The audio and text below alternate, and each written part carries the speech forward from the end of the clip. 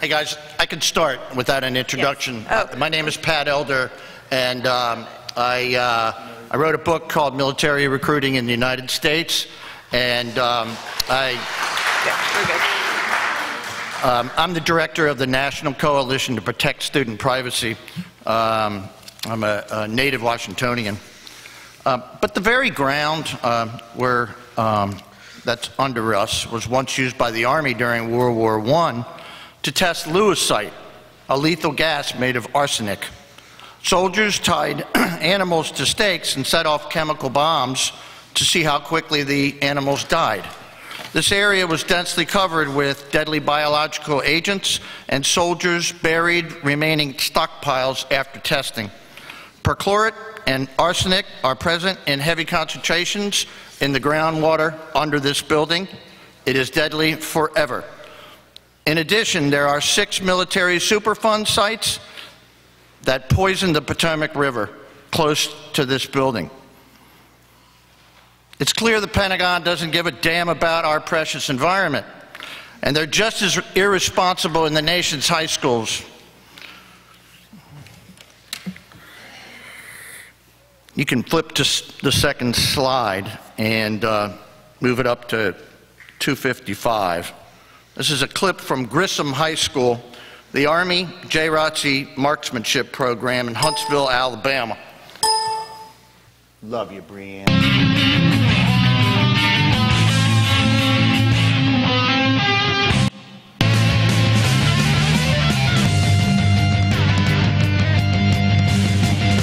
Watch for the plume of smoke.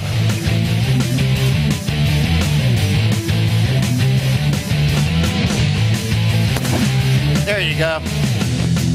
Cut that. I came to talk about that plume of smoke loaded with lead particulate matter. Children are being poisoned through their participation in the Junior Reserve Officer Training Corps Marksmanship Program in the high schools. Airgun rifles used in high schools across the country discharge lead at the muzzle end of the firing line and at the target. JROTC officials feel it's unnecessary to clean their guns regularly. That's because every pellet being fired down the barrel scrapes out the deposits of lead from the pellets that went before. In fact, the manual on standard operating procedures published by the JROTC Cadet Command says it's recommended to clean rifles every 1,000 to 2,000 shots. You look at this third slide, it's extremely telling. You can actually see the lead particulate matter from the muzzle end of an air rifle. They're in our classrooms. They take biology classrooms, and they're in our gyms in Montgomery County, in Fairfax County, and in Washington, D.C., and across the country. You remember Ralphie? Well, the rifle that Ralphie got for Christmas was a Daisy Red Ryder, and it shoots little steel pellets, or BBs, at 350 feet per second. Next slide, please. Okay, you can run that. Crossman, the pellets. Pellets, 1.77 caliber, and I just want to open them up, kind of get a look. I don't want to touch it, but you can sort of see the lead residue at the bottom. Pull it out like that, and move some of this stuff over. And that is the lead residue right there. And it's a mess. And the kids are putting their fingers in here, and God only knows how much they're ingesting. Thank you. Next slide, please. So the CDC says you're blood poisoned if you have more than 5 micrograms in your blood. Now listen to these statistics. A German study found that 20 individuals who shot only air guns showed a median blood level of 33 micrograms per deciliter. The journal Environmental Health reports that airgun shooters, after an indoor shooting session, had blood lead levels of 8.4 micrograms of lead per deciliter, with some as high as 22.2. Demler and Nowak, writing in the International Archives of Occupational and Environmental Health, also documented high blood levels in indoor airgun shooters. They linked blood lead and gun caliber for a single session. Their scale ran from 3.3 micrograms of lead per deciliter for air guns, with some as high as 12.7 micrograms of lead per deciliter.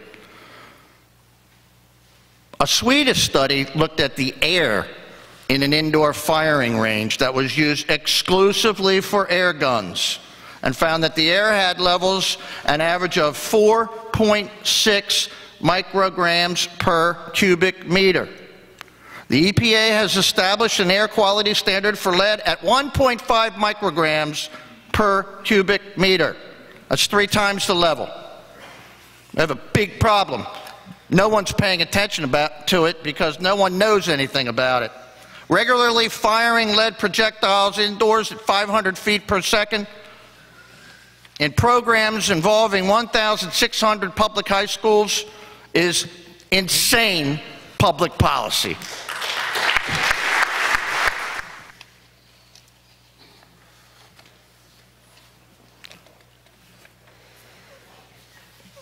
Next slide, please.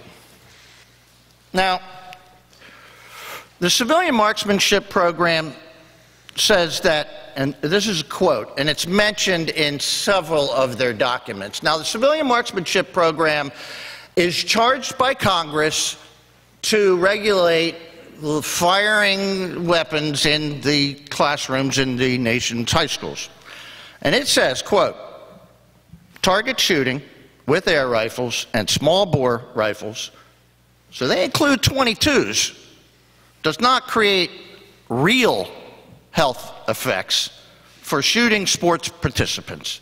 They say children can effectively minimize lead exposure by washing their hands after firing and by not consuming food or beverages on the range. And then you got NIOSH, and what do they say?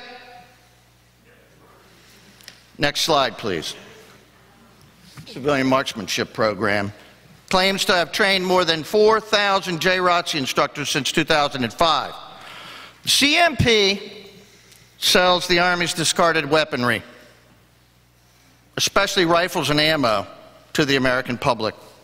We're the only nation on earth to allow such lunacy. The privately owned Civilian Marksmanship Program holds $184.7 million in securities by peddling the Pentagon's discarded weaponry to the American public with the blessing of Congress. It spends less than $500,000 a year monitoring shooting programs in our high schools. There are 2,400 high schools with marksmanship programs now. It's proliferated tremendously in the last few years. Of these, 1,600 use lead pellets. We are getting the word out. The CMP is a sweetheart of the NRA.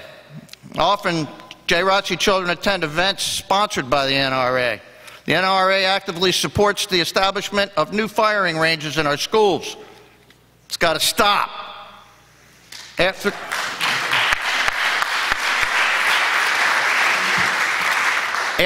Congress privatized the agency in 1996, it was established in 1903 after the Spanish-American War, when the Congress felt that Americans needed to get better training in rifle shooting. Senator Paul Simon described the CMP as an incomprehensible, irresponsible, baffling boondoggle for the NRA. Don't forget it, folks. Civilian Marksmanship Program. It's a baddie. Put it in your head. Slide 10. The CMP's Guide to Lead Management is the rule book used by the JROTC marksmanship programs. It relies on the findings of Health Environmental Technology LLC, HET, an environmental testing firm in Colorado Springs, to dispel the notion that air guns shooting lead pellets create airborne particles. The sole employee of HET is Mr. Robert Rodosevich. Based on the finding by Mr. Rodosevich, the Civilian Marksmanship Program says normal ventilation systems are fine for shooting ranges in American high schools and in private gun clubs where the CMP-affiliated clubs practice. Rodosevich came under scrutiny in Colorado in 2012 for gross technical incompetence in technical compliance. Colorado health officials said Rodosevich violated state regulations by entirely failing to demonstrate that he has any kind of knowledge in performing environmental work of any kind. Meanwhile, the work performed by Rodosevich for the CMP is cited by high school officials across the country who are forced to defend the presence of indoor firing ranges in their school systems by parents concerned about the potentially harmful effects of lead contamination. It's outrageous. Next slide, please. These kids are in Flint, Michigan. Damn, you'd think that they'd be interested in this in Flint. So, you know, the picture is on the internet, and so I emailed the principal about the potential for lead contamination among the kids. I mean, I figured they already have enough lead in their systems. You know, he referred me to the county health department, which referred me to the EPA, which referred me to the military, which never returned my call.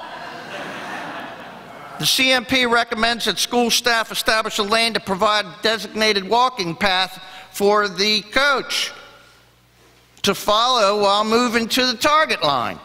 At the target line, it's recommended that the designated target changer put on disposable shoe covers before walking over any of the lead residues that may be in front of the targets. Once targets are changed, the designated target changer should remove the disposable shoe covers before stepping onto the walking path and returning to the fire line. At Boca Ciega High School in Gulfport, Florida, and Germantown High School in Ridgeland, Mississippi, students clean the ranges. At Cato Parish Schools in Louisiana, Mike, students clean ranges, but they're required to use respiratory equipment to protect themselves from airborne lead. Obviously, uniform enforcement is lacking. Slide 12, please. And if you would just turn this on, you guys will get the flavor of the psychology. Run the whole thing, please. Listen to the psychology here, man. I've been studying these people for over a generation, you know, and he says, not everyone is privileged enough to have a school that is so supportive. I mean, this is an inner city school for troubled, mostly African-American youth up in Rochester. It's condescending to its core, and it represents the diabolical intersection of racism and classism and militarism. JROTC instructors are the only non-degreed personnel allowed to teach credited courses in our high schools. You're liable to get a 10-second ad for a car, for cars or something.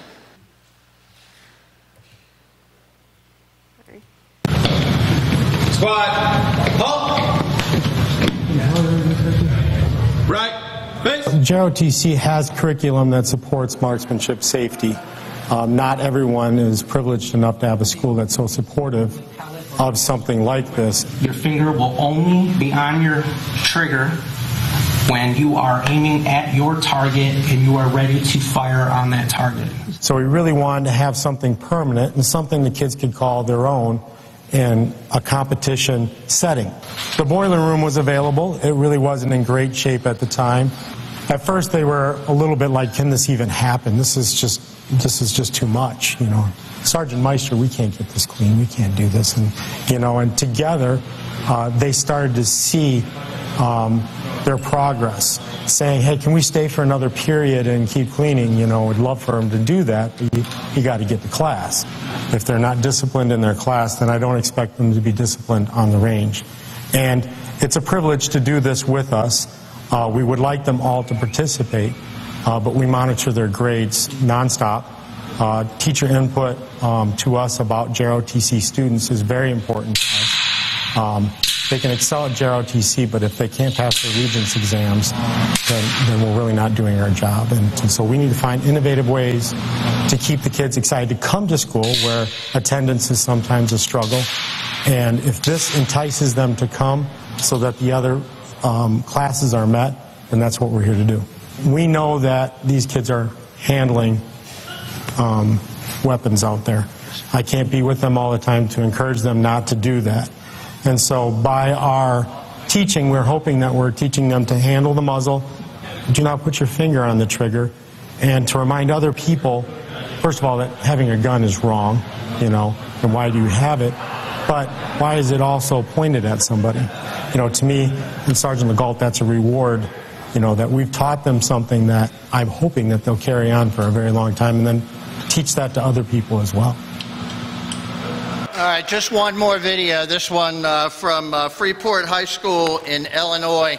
If you could scoot up to, 2 minutes and 50 seconds, it should be a little bit less painful if you can load it. But like this one, it shows kids walking through the discharge of lead on the floor at the muzzle end of the gun on their way down to the lead-filled target backstop. September, shoots all the way through January. We just shot our last one on the 13th of February, that we actually travel all over Illinois, northern Illinois, and shoot at other high schools. And then there's also postal competitions where we shoot it here at our range and we mail it off to whoever's hosting the postal competition.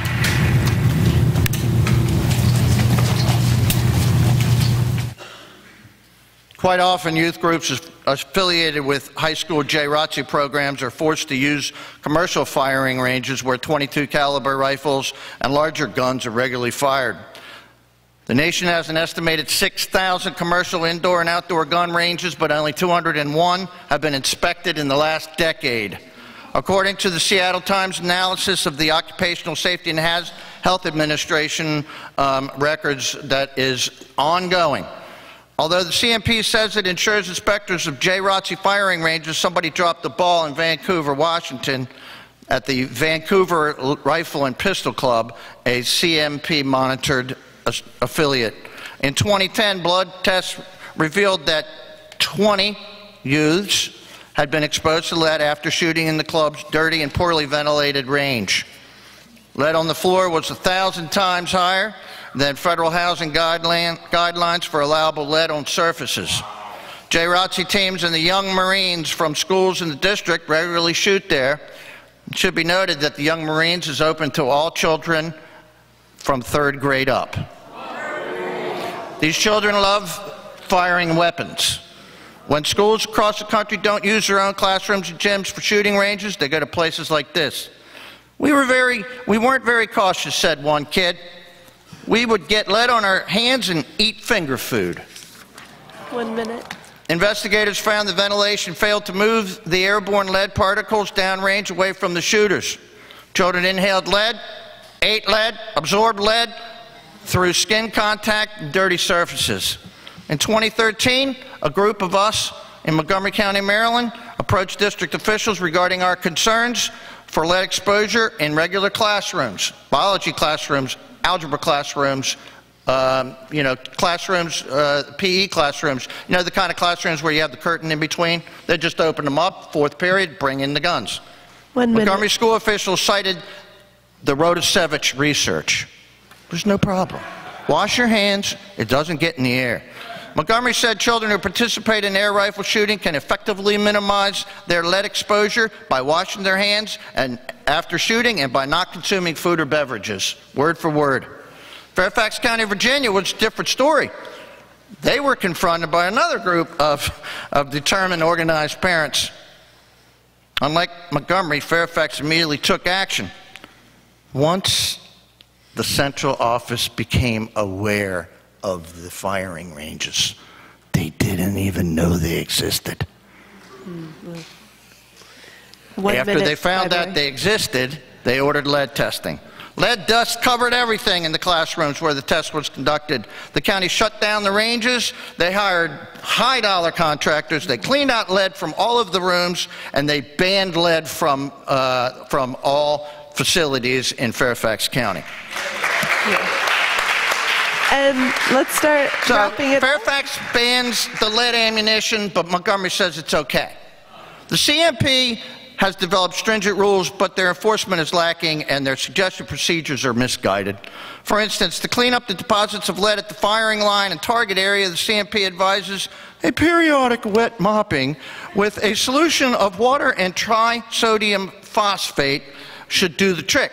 However, the U.S. Department of Housing and Urban Development bans trisodium phosphate because it is so incredibly damaging to the environment. Yeah. We've seen high school students cross the firing line. When the class period is over, floors may remain unclean, the firing line disappears, the furniture is rearranged, and the next group of kids file in for an unrelated academic subject.